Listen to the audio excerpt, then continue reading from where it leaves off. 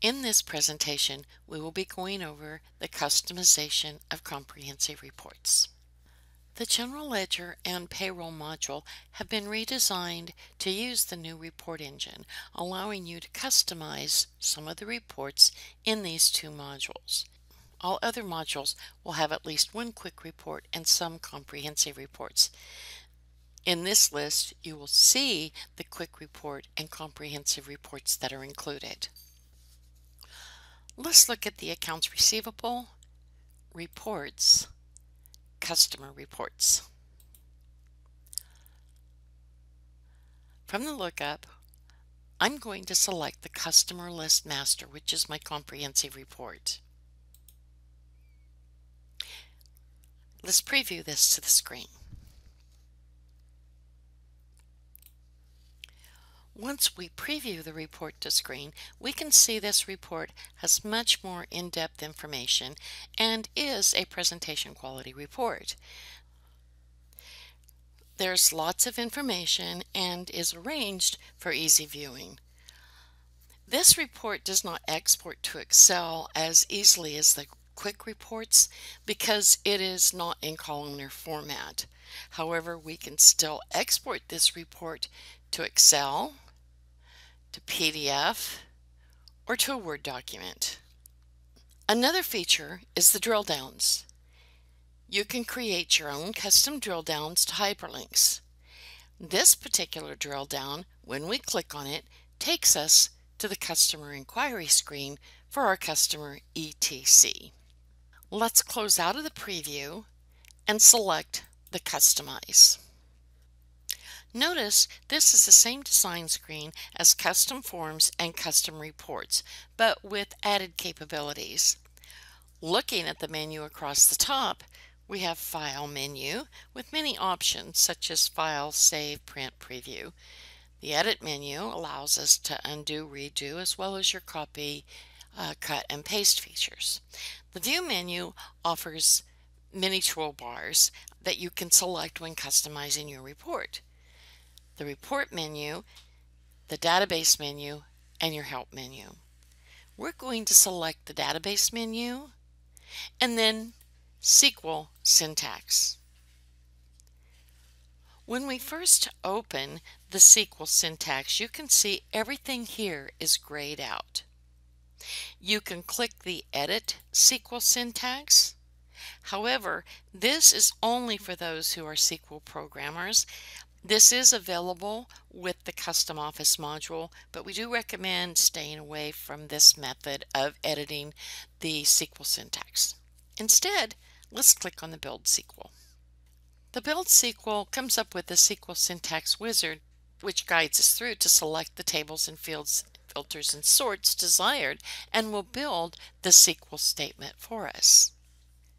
If you own the Custom Office, all of the tables in the database will be available to select. The existing tables on this report are on the right-hand side under the selected tables. I'm going to add the AR invoice table to the selected tables. I'm going to scroll down, find the AR invoice table in the list of available tables, and click on the arrow to add it to my selected tables. Once I select the table and add it to the selected tables, the Table Join screen comes up with a suggested join menu to make the report creation simpler. I'm going to join my AR invoice FKAR customer to the AR customer SKAR customer. This is using the suggested link, and I'm going to say OK. As a note, you should always review the tables and fields documentation to ensure you are linking the tables correctly. The suggested link is a suggestion only and may not give you the results you desire for your report.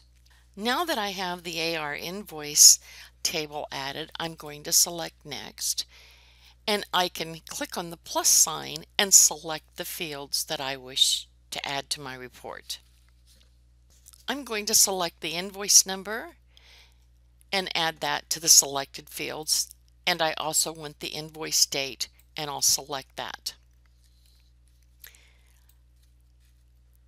can also change the order of the items in the selected field side by just highlighting the field and using the arrow to move it up or move it down. Now that I've selected my fields, I'm going to select Next. On the next screen, we can select to add filters. You can add an unlimited number of filters to the report based on any table or any field that is associated with this report. To add the filter, click on the Add Filter button, and this is where you would add a filter, click on the Add Filter button, and the Data Filter screen comes up where you can select your filter criteria. When we select Next, we also have the ability to add an unlimited number of sorts. Like the filters, the sorts must be based on the available tables and fields that are on the report. To add the sorts, you click the Add and then select the sort desired. We're going to say Next, and then you'll see that the wizard has automatically created our SQL statement for us. And then Finish. When I close out of here, we are now back on the design screen where we're going to add the information that we just added in our Build SQL syntax screen. I'm first going to add the label for my field. To do that, I'm going to click on the A, the letter A up here. If I hover over it, you'll see that it's for the label. I'll click on that button and I can come down here and place the field where I'd like it to appear on my report. I'm going to put it right here on my report, align it, and then come up here and I'm going to call this the invoice number. That's my label. And then I can bold so that it looks good with my lines up with my other labels. There we go. And we'll send this over. And then I'm going to put the invoice number database text field on there. So we're going to click on the button up here that if I hover over it, it's the A with that little piece of paper up above it. And if I hover over it, you'll see that it says DB text. If I click on this button and place it here, it places a DB text field there. I want to come up here and from the available fields to select, I'm going to come down and find my invoice number. These are all in alphabetical order, so it should be easy to find. Now I want to add my invoice date, so let's put the label on. Click on the letter A, select this, we'll line it up here, and I'll come up here and I'm going to type invoice date. And like with my other label, I'm going to bold it. And now I'm going to add the invoice date pulling from the database. So I come up to my button bar and I do the letter A with the paper over the top of it, hover over it, it's DB text. Place that on my report. I'm going to remove the bold on this one. And then I'm going to come up here to the available fields and come down and select in alphabetical order my invoice date. Now let's go up to File and Preview, and we're going to say yes to allow me to look at my changes. And now we can see I have my invoice number and invoice date that's been added.